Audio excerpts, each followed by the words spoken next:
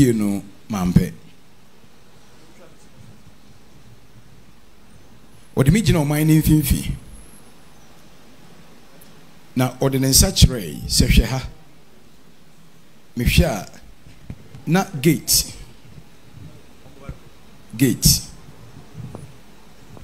a eyema akomako enan ordinance chire ha me hwe na gate la bie no wasa ka se hwe na force so me hwe na nso abue o se hwe apuoye me hwe na gate na abue o se hwe atoye me hwe na hoso gate na abue ena o se afọ hwe die firi ho ba me hwe na snakes akese pa muntie ni ye snakes awo eyo wa o ye ba kon eka awa is one doso ena omu wuram me hu scorpion akese a me hunu bi da omunye normal scorpion na no mu wuram na se o hwe movie na ya edit ama scorpion na ye kese nyenye nchire no na omu ewuram no mo sunite z denchem kese scorpion no mu wura all the four gates of the nation spiritually ewo ade hununum timo se atifi gate na bue anafo gate na bue atoye gate na bue apoye gate na bue ena osehwem de ewura mu na ka kire wo man no na me hu snakes pa ewura mu ne adin mu owo ba na ni na yekọ no wuram scorpion harmful animals me hu sibo jata ena omu nyina ewuram omuwuram na omuwuram ono na me hwe se ye betimi age edom no na omuwuram ana edom no edwane edom no dwantro mu nyina bo oman no wo oman ni mfimfi saa na obi anso ni ho a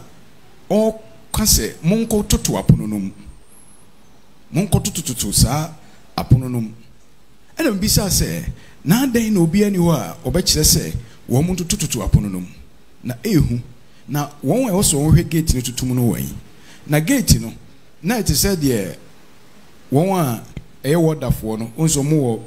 plate bi o mo twitwa e de ye ha eno bi ena hu se de age o man ni nyina ho ena mo de eno abiso aye gate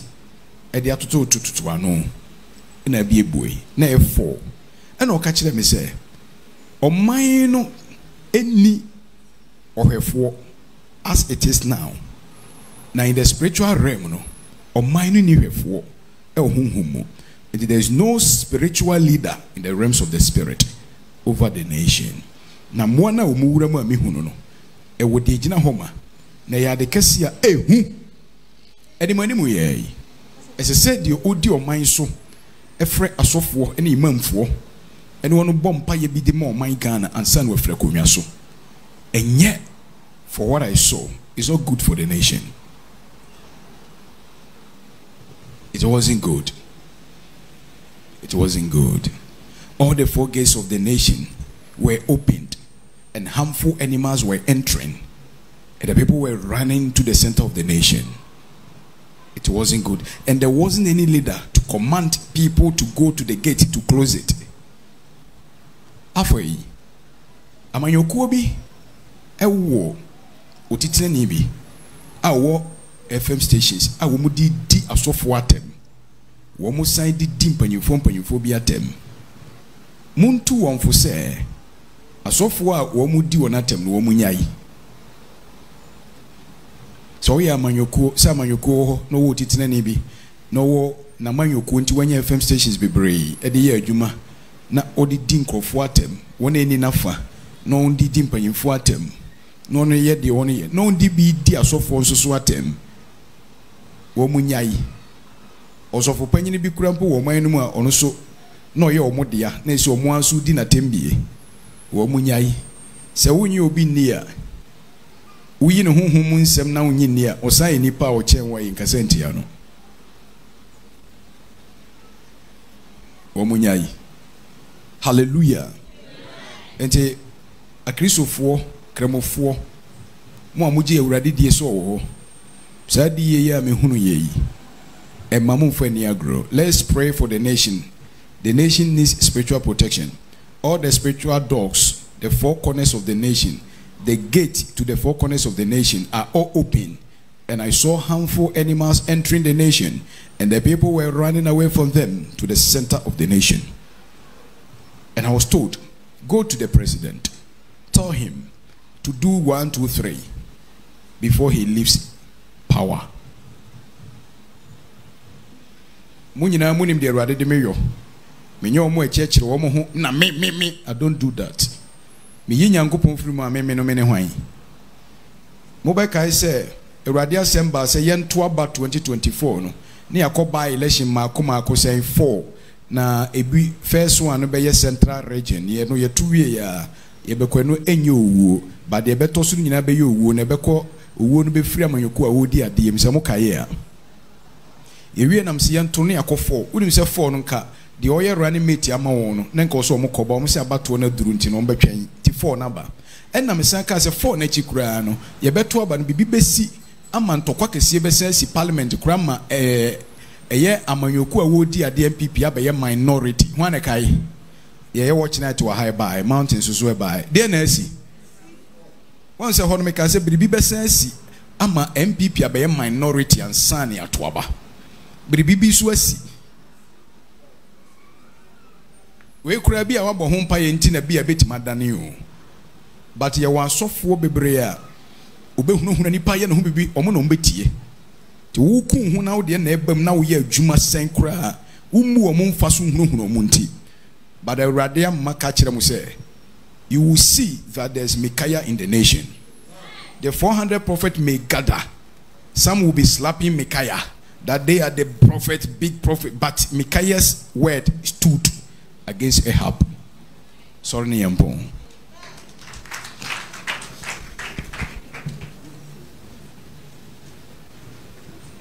Has ni kotoko bebo ebe 2-1. Na minim de ebe koji so mo ye ho adwuma. Se kotia me akora anye hwe. Aye so mo ye ho adwuma makasa bebuom. Abufuo bi ba oba bi sa.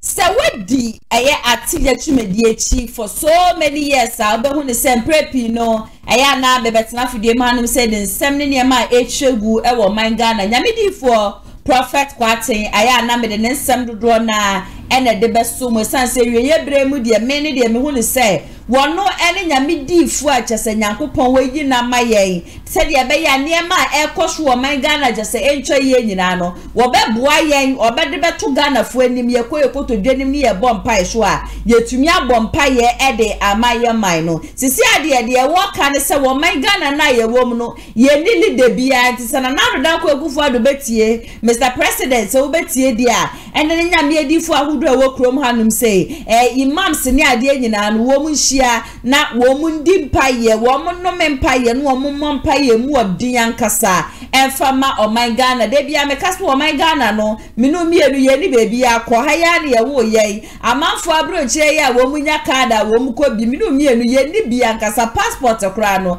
enipa bebre na eni bi dise bibisi wo krom hanum se sisi a ehemfa na ye dwane akọ asofofo ne bompa ya ma o man Ghana no na wonso a wo hwe dwumadi e mesresa wonso kokoto dwanim na o bompa ya wakai o man Ghana ewo empire bomu mama ma ya sofo nyina no akwa abasonko enfambra ati judgment esumidi ene nana ya se wo man Ghana ho sensem de etwegu ewo man Ghana mabobo ne nyina no amede eso mo mehwe wonya subscribe mama ya doma na dan channel click so e mama de betum bia no wo benya notifications asa na mehwe so be share video ya ma onu ebi na ono so a share ede ama obi fofo no obi ehu de ekoso ewo o man Ghana mu hanum se wo story abasa o de send me Pacho 0557036109 obaso abaso ya senso numbers 2 no fremu bia ya beje so hana ATP wo ba be come inside of the manum sia me no e ba be twetwe enkomo confidential royal agency any Kumasi online media school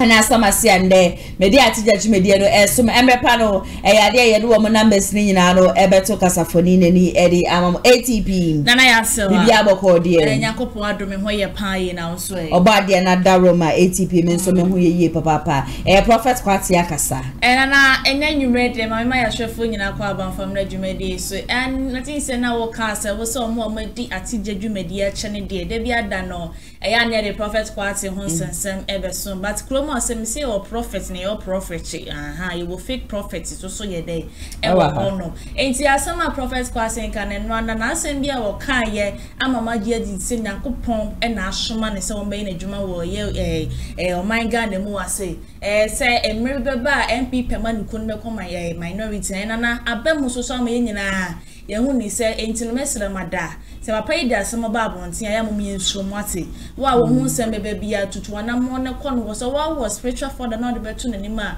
wo kɔ ne koto nyima no wa kai won pai bom this election de me makase ya asundue ne nyina ye kwa kɔto oba no de akonti mesere da de bia da no since Prophet Kwarteng de asem ba na efa ho atutu na mo ne kopi wo na so ye because papa ne sema a wo kan Nyankopɔn afrɛ na mpata na ya se wa asema meka for Prophet Kwarteng de bia da no o de di foforo na e de breye mo my Ghana fo nyina. Okay, MC Hana ATP and Amaten and Kaname Semon Remidimu Remo me first story for today and Rada Chester wa my Ghana na nyasam ketwa kwa especially kopiemo ye Parliament House na adia na ekoso the majority aspect and the minority aspect of your Parliament House NPP ni NDC nyina no wo mo fight se wo mo beba be ye majority utie Prophet Kwarteng nsema wo ka se mre bi etwem no me kwa be betena fidie manum se de besom and wo hye nkoma wo ka se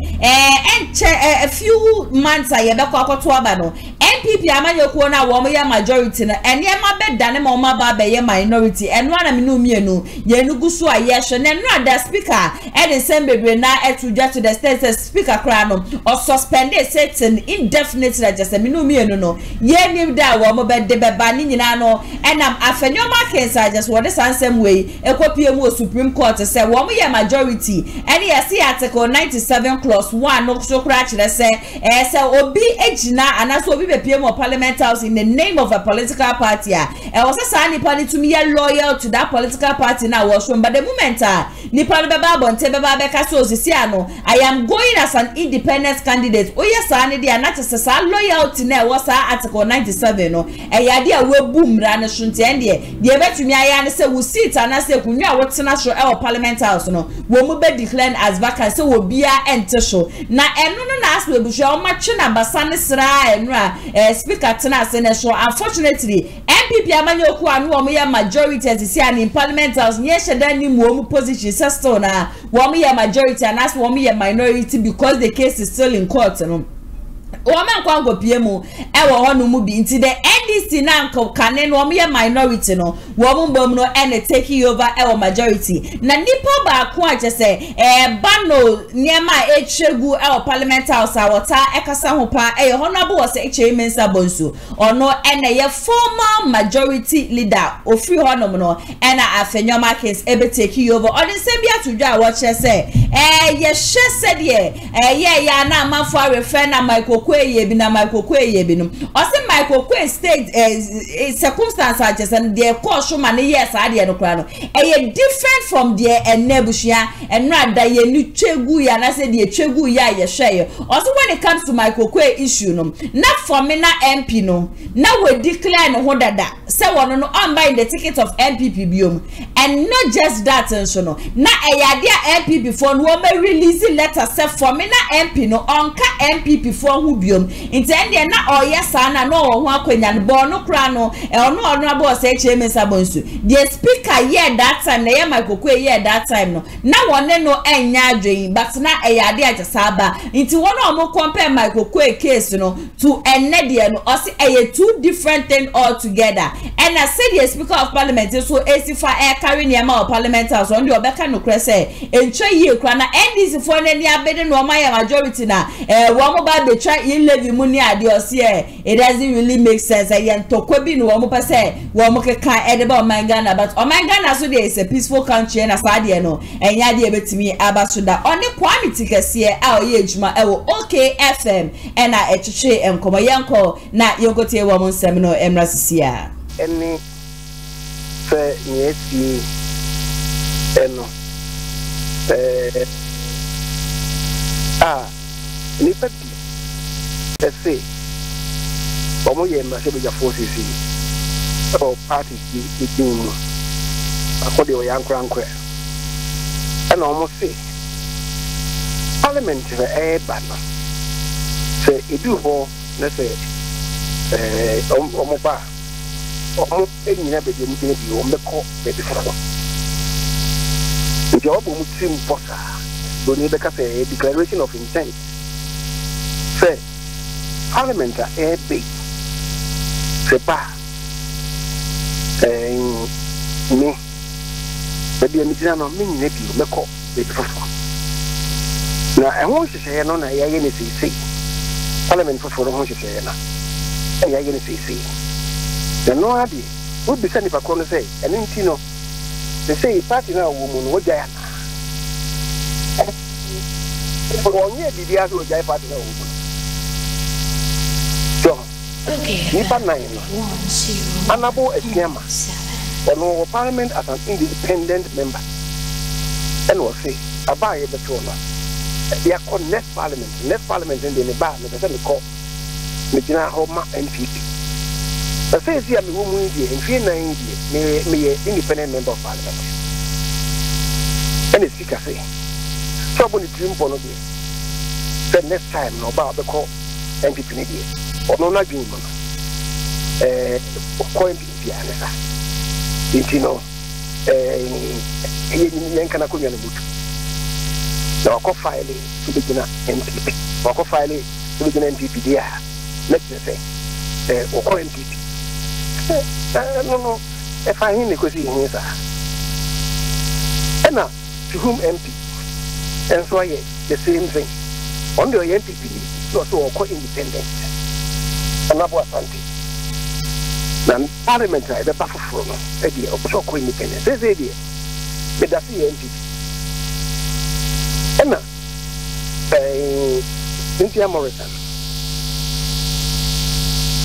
So, I can say, the MPP, and also Parliament is a buffer for 1 year. They can say, making us a contact.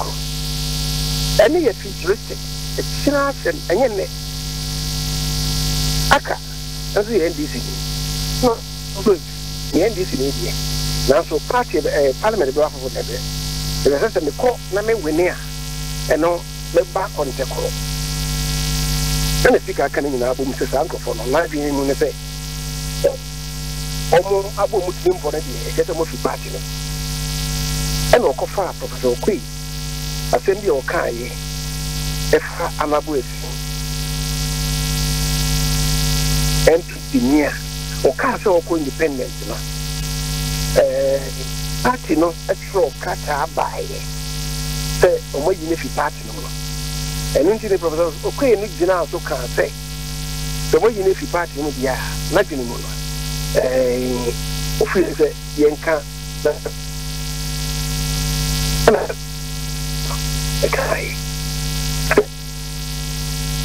Adiana, Professor Quay, and I'm a majority leader. Yeah, but visiting meeting, or dear cemetery, as a majority leader. No, I am the Queen in any yarding. Your person, and then yarding. Your bar parliament, the year. They can say. Name shut them no kind of man, now so, but the manatee at the Menania. We are parliament, no, I said, Joy FM4, Emma Evans Mensa, at the year interview, because I said, no, I disagree with the Professor Quay, I am. Because a party outside, you know, can say, I tell you, and on account of that, was the Unity Parliament. I disagree with him. Kwame make answer because in 1993, NDC4, I can't think of more yes, the Honorable Moses Mabenga, lawyer MP, or Saboba. Now, Sobekaya, 1991, 1992, a year Concoma phone in a number 4, and ya assassin Akatakasa. It is in a 1 year to about 1997. Emma. 1993, Omoko Masabijafi. The Masabijafi Hono, after no copeja, a copeja by Emma, the Honorable E. Fusini, lawyer MP for Tamale Central. May I whip for the majority NDC for Nasamre. I send a back, who can say, and so I send one, Pongoma for no, and in a number for no payment. Woman, Pokoma for Nasa, the Gomba was and Motiso. The woman Yan no more Yanoa. The Gomba Pono would flash them out. Because Assassino, or no more Hong Kong, and which was incendiary statement. 1993.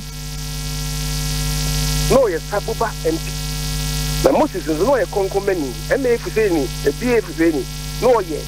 the Gombe, and Okatasa. And the Moses is here, Conco many, and the Moses no can't say. So, no, can I or catch them and say, will be any Yacopo or Ban or the other by. As I don't know, or the watch is so legitimately. Now, or catch them and say, Concoma 40 say Israel for. Somebody almost come back one. Kumba kwa amusibe kumda gomba fo ni nipa omukumdu amekumoha omukumoha omekumapen Moses spoke of parliament that was katai and omukase this is ano etia depending and if saying be if saying don't panic and okase ompacho ne empacho china it's say ono eta gomba ni no jiri so kasa mata gomba fo on se Congo many, don't talk about Congo Mafo. The same, Alaji be if you say, extra no cano, sign there, or also the Canadian affair. So I'm sure that I must say, on Lempacho dia, on Pacho name Pacho China. I know my NPP focus share, say, and telephone could share, the executive say, Moses, Bakasati and opinion, because in Fiamuno, not be if you say, Alaji be if you say, Moses will be. The custody of Parliament honor, and you whip, not a backbencher, and the honor was a senior team, and the unpunished. So unpunished, I no more expelling from the party. All the guys are there, the then speaker, just as I'm Nanukuno and Obeda Samoa as the Attorney General, and even no co-advise the party, they said, David, the party cannot do that. The party, the ombudsman of my spelling on the more spelling. It will not translate into say Omoyinafi Parliament. And the party no enya ni omoye na mo masem no omon ka no efisem.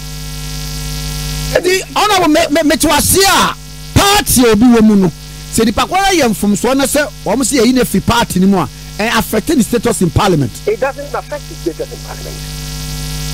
He remains a member of Parliament. What you can do, and they said the leadership of the caucus, no, the between speaker. Akasa say that way we fit caucus no mu or tie side ha or sharia and friend of Parliament and no your friend say one withdraw the whip from that person ye ma on kasa of Parliament even ye be ya ye ma on ye what you say from the caucus side even ye be ya ye ma on ye and opportunity ya ye ma caucus no members no say dia send ba o yen kebi no ye ma on kebi the country be naba let you say caucus for no any pamra they my own copy then na to ye dey like it why the musa and that is what we can do to you na mum so say wa omoto ma yine bi enti ye yine fi Parliament ye enye ne sa na Obeda Samoa Dr. Obeda Samoa at the then Attorney General the two omo for that they can say enti on account of that no and I can say because constitution article 97 no say the nipa no just ono ani pen o so jai party no and I'll bet you can say, you can go to any team and what you will party in the party cannot decide for him. Say, you decide them out of the party. You bet you party, or be the party more, or not or not, maybe a medal party. You make you more, maybe a medal. What you say? And see, a Mrambo will not apply, and that is what happened. And see, I have me and say, Penny Bagby, Speaker. As a see a law of Parliament, at the time he was the chairman of the Constitutional, Legal and Parliamentary Affairs Committee. He agreed with Obeda Samoa. Speaker, okay, as I'm away here. And you have come in the Mama Okazo, he disagrees with Speaker, you're here, you know. And the other name, Okofa, okay, you know. And the Mifan said there have been two rulings, and there was them. So, I have conflicted rulings from two speakers. And the other day, Bakwa was one in the yard, and they want to fast and know the yes. Then there was one in the yard in Wakofa. and you should know the IFL is the NPP party. Is that the principal position? But another day, I'm a different say. But Minister American continue to say, Jessica energy and the great Menaminian cry. Now, honorable way, meaning so much Article 97 no, through a year G no. Now, what can say? Party to me independent in film. And say speaker no so much say and here now I'm fat the Supreme Court one more na nyadwuma ruling na nyadwuma e ba sa de na be sie saka no ko de ba se no ye no bia saka no ko de ba parliament ye yemra ye pesen ko fudi so be kwa ti ai na o de emra no ye say fire adwuma so fire adwuma Martin from certain quarters say we almost say a parliamentary proceedings. This proceedings no na speaker no ema order bia no outside body bia no bet me overturn that ruling and answer the way. But you are okay. You are even where a discretionary power is given to the speaker, why a constitution in ma cannot discretionary power so only people know. And none of the discretion now or exercise, it should be in tandem with the constitution. Say, in tandem, any constitution no Supreme Court and one between your brother, the way you need to any Ranonco. What you say? But almost ultimately, or that almost say, I deal with your speaker, why ye, so overturning. Why? I was what the more Yamra, LGBTQ law, you see. Constitution no say and maybe I obey na obeto the year man we are going to get you mindful to muno same free president akatia emrano my ye LGBT law no many papa no kasa say yen hwe article 180 na it looks like me be no be offended article 180 na and I say wa consult to lawyers for the free na almost to the foot of ye nya he lawyer for no nim parliamentary practice yen ye nim nti wo ye lawyer ni what nim parliamentary practice nti obi a ono ye nim emrahye bedwa na adwuma no se ne kwese ne wo ka kire me ne ye ne kurempa oto ka so but ye practice say ne tie what you say anyway ye ne ka ko si ne say samra me ya pass ye come our president so on sign and no say I didn't imagine say I think 108 no ye bush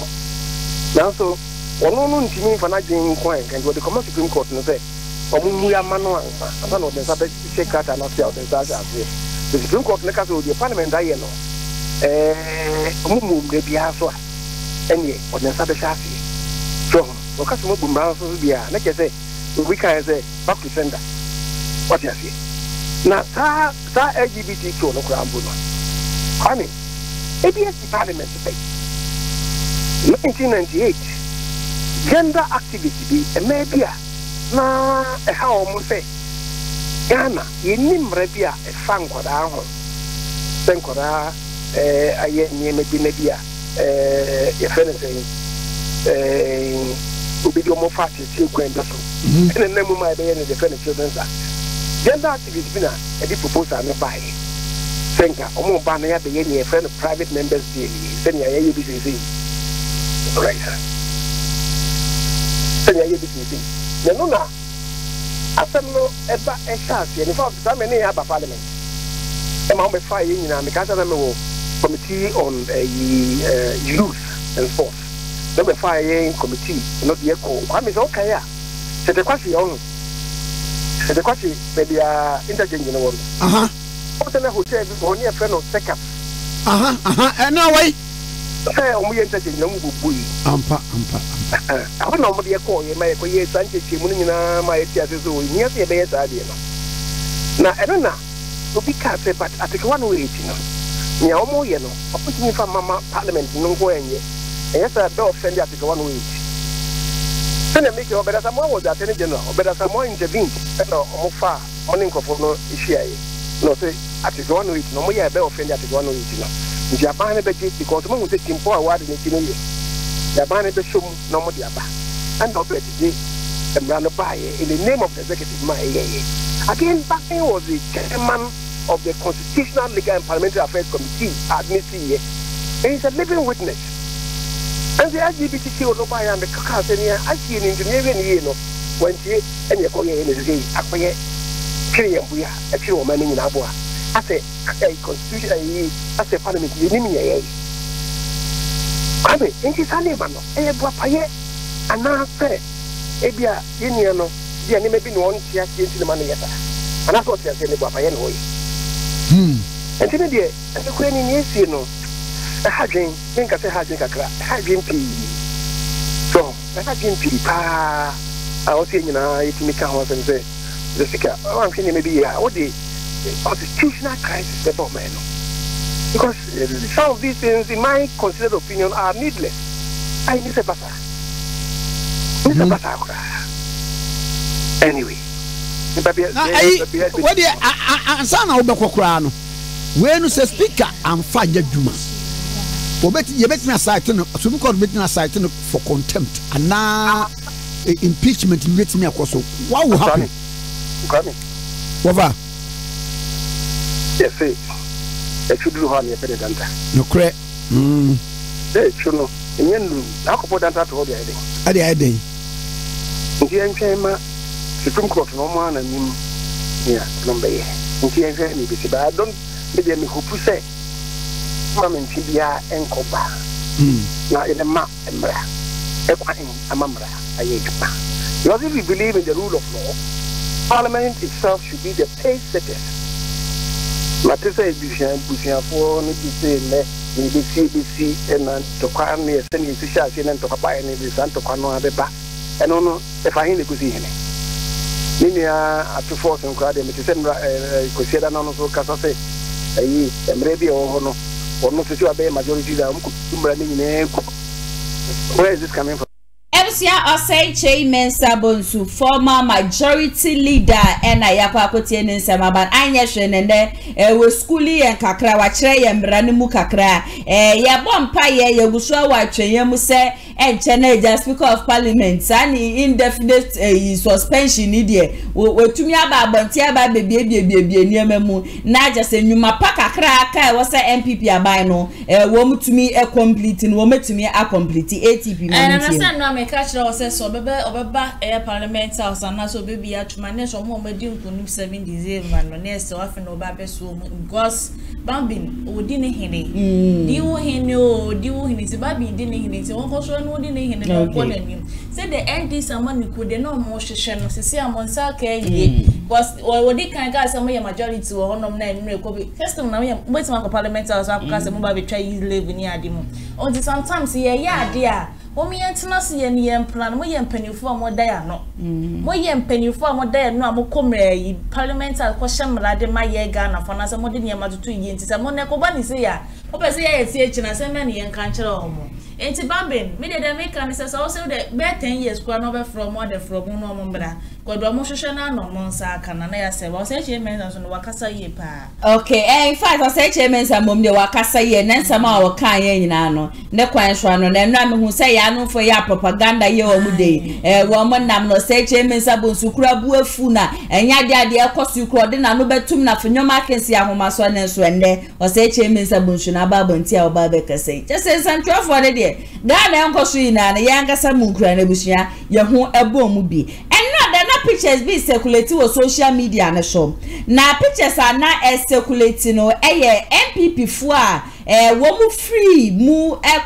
standing now as independent candidate baako Cynthia Morrison ye hu sa pictures be circulate just say Kennedy ohine Japan na ni afenyo market ne nsa ka ne nsa to ne nsa ye ma just wo mu nyina no wo mu di nkomo esre ma ye beti ase akra so yesuo Cynthia Morrison say anya ade okọ as independent candidate biom na o step down sabre ya me ne mo ka say wa ba bonti aba be kasa se sa ne ma ne pictures e koso you know so no kura bi eni nim na wono kura no onim baby asane e ma hoi e free ya chese bepie mu e wo this time se cheche mu aba na bushia enya asemteto akwa e ma omo de ato ne so se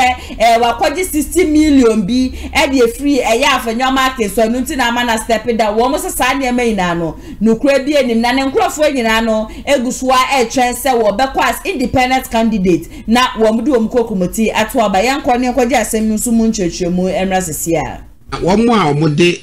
o so matwe mu ho ya o mu nti asem ni baaye since Mamle Morrison ene o free parliament na wia no na pictures bi ba bonten say afede Mamle Morrison say won contest bi ancha bete say oboafo kujwa sante so suhum wole zo nko bi medie nyame nkwe na wasn't enthused me say ma ya ma hina na boawi eti de mo beye bia no emfa asudwe bia emma ma ya wi amanya anyi ma de bi ka montam baby ba pemi bi ka che me say politics die you never say never ma dem here obi a vote di so ma ba onyo am say no problem but damage ni so dey prefer ma enyi afel dranumre ya yesi ta more say won ka say wo jai still bako contest as independent menya ne ntie say kojwa asante so no so won ka so no so eja nemu no omukwa mu na kwata ate mu kotwa pictures and eba mi busa mu a sida Morris de na me won kakra because won aka chenkofo so wo jai won contest bi but was say the supporters say and won contest bi mu de ne teams wa kojisika to prove to them say won kojisika ntino and they bako contest we can say na me say me ade ayam ya no say Cynthia Morrison say no we are NPP ni na me say NPP so amount opportunity yes at least what me has served for good 8 years as minister na me say minister days we did 3 years yes 3 years na me say who serve you so by the grace of God so at least party ni so aboa so who say nema kosi no I'm not say politics there any competition because uswa betu bi obisu betu so at the end of the day una say sorry no umbua nipa obetu so because of NPP because for party enye yensum nipa elephant na yanyina yesum so far as elephant na yanyina yesum anka omo take his decision anka minister say the nema SCC parliament anka NC so media say okase we resign the decision osa so okase ni supporters ben because in there Cynthia Morrison campaign bia obeye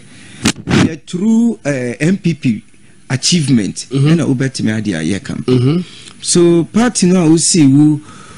party no who call independent no now then sooner obetime agina ade aye campaign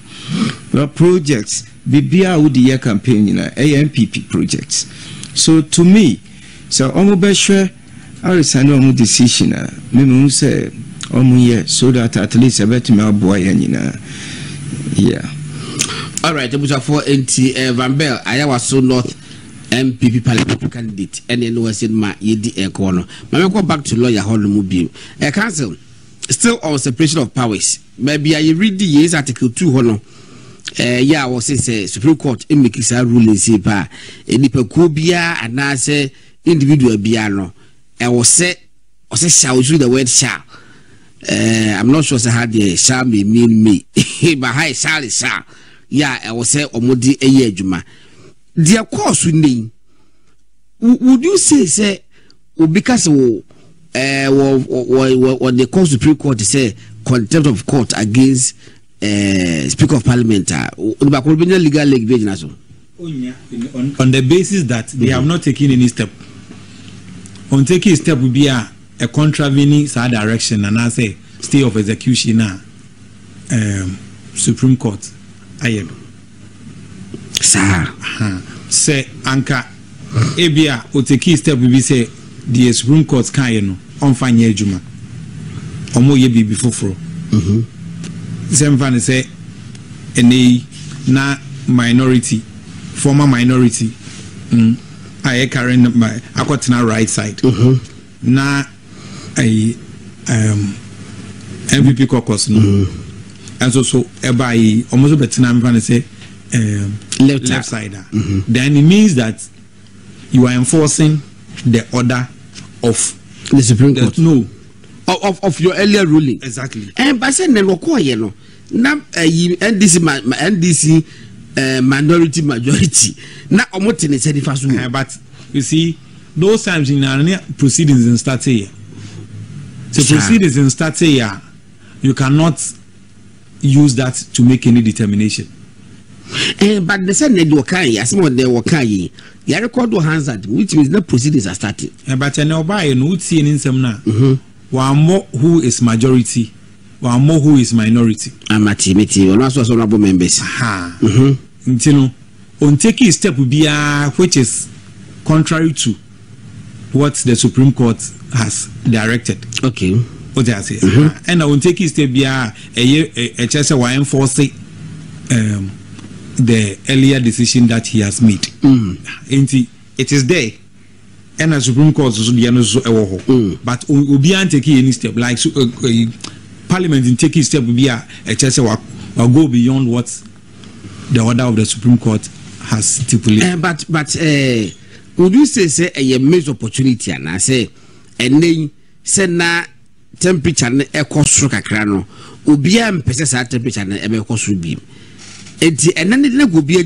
Ensema ya kwa poti abanti news circulate se Cynthia Morrison money ade onom keka wonyina no wo menya nkwa as independent candidate no mepacho yese no kura bi ani me akasa me hu video a Cynthia Morrison akasa pie free nenu maba a wo kasa ensema je se circulate ni ade nyina no enye no kwanya me adoma ekira me betena fidie ma no se a me de ni nyina ebesom no we so no enye kokoba kese pa emfa mamu amokoto aba motua ba skirt and blouse na mosio ena me John Dramani Mahama na mbom no NDC candidate na wagina wo mimpehua no so no woro na mempe no akwa akotoa ba dia ma obi fufu at the end of the day no na chese de ebe koso anie independent candidate a wo mu NPP party mu a wo mefiri ma wo mu as independent candidate various constituencies samosa to aba edema wo mu a na sempo no eyade a Dr. Mahamudu Bawumia na be win 2024 election mo fa hye mutire mu next 4 years ade na ye fem no enoa ene ye be sanso fem ti ye be sremo NDC candidate a wo mugina as parliamentary candidate no mo to arama to ama wo mo NPP fo so de na mato ama wo ebia na Alan Kodosha Mantena mo be to obade ama no afiwe ya ene o so no de won check NPP ni ene won check obi on de oba de wo sha obetumi aye adwuma de wo sha obetumi aboa no sa nipa no be ma na kwanya ne se wo meka ne government no muntumi mbu o mangana no mangana enfa na ntuma pa from okay, so Cynthia Morrison ne obofo asan kwadwa asante say they are omunya baba kayate but the mesra NPP amanuko ne say sa blo no ne sure na say sa ehonom no we make sure say campaign be deep ehonom because Cynthia Morrison and rana meeting nsem na manfo because NPP buy no maboa papa and I was wa boa o modie. But this is not the time and kaisen kawe BBC but see and about the NPP want to come from Nancy from na monye mo na me campaign na me pese afi we say even pokora no say Cynthia Morrison so when ni nkuni mo ni pesua so wono na so betima back to NPP and I say you betima back to NPP na me srem say na ya say we kan skirt and blouse na do osododo so okromu adodo Dr. Bawumia na wodi ti mama na NPP parliamentary candidates no what team so dia ma no said the can say John Mahama so the same thing na my because so the skirt and blouse e ko piem parliament house na go fancy na dia asa so dia ba e won so na discipline bi so ni one man ye ti omo ye ntia penifo pa say has kg 2 ye ntia that's a busy Sam George na wo jine mu na nani abre na odi wo bo de pa we na penifo ya say no se papa away we mu ne wo mo shambra de magana fo ukoka yes menka Ghana ga se penifo mo yes oh agrobi kura we ye ni hwe bu hwe ana mbre ma ye kwan na nsɛm a yɛde bɛsom no yɛde ne nyinaa bɛsi deɛ ɛbɛka na yɛaka no wa wo ne yɛn yɛ adwene no comment section na sɛ no nti na wɔ hɔnom no bɛtumi ɛde wadwenkyerɛ afa hɔnom ɛde ama me w'ani gyidwumadie ho wobɛsɔ yɛ so wɔ story pɛ sɛ ɔde send me a 055 7036 Kumasi online media school sebra na eja church wa hanu so omo ntu omo bo na wo mo fanfan nsɛm tro ni mu ankasa nsɛm tro adwuma ni mu no schools ne de adɔso wo kwa na wakɔ papa na preko media courses ahodo omo ye na etwegu kasafoni no mechi apan Kumasi as community aya mass energy training 3-month course pe na 100% practical so frɛ wo mo 055 7036 na 055062377 na ono wo mo entwetwe enkomasaso na confidence royal agency for so beso to kwan ekọ obi memu na ukoye ejuma jobs available no na echegu promotional mo ye no country no UK ene IOM mo mechi akwan Kumasi Asqua woman Freeman Hotel no edition woman amane so ene da kasafoni ne mehye so be fa na wono wo mo atwetwe enkomo me editor ene MCR Abrante Paco Joma no executive producer Mr. Daniel Yebo me ametina dwem ene dwumedie so be so mo medi ene nana ya so makra manyame yadoma ye be sanso edi ehia Amafwe Kumasi online TV production yaba ne de ne yaba ye de equipment ekukudam ana ye de aba se eye camera de enam wiem de nam fom de enam ensuom ni nyina ye wo bi e wo honom a TV production yabo a hu ye pa se wo ye dwumadie bi ete se wedding eye engagement and sorry ana schools se wo ye seminar bi na pese betwa ko all the social media networks no so e de amaw ye ni ntotonsa na fre eye Kumasi online TV production for na yamra na ye dwumadie ne mfama kama fe a ebo no eda from pa the production so the sound quality video quality ni nyina e wo soro wo pese wo hu ba bia wa ye wo Kumasi eyetia media opposite one ma ana se to nsa ne frɛ wa homa trufo eso 0550623377 Kumasi online TV production ye demufua e wo Kumasi kodua mu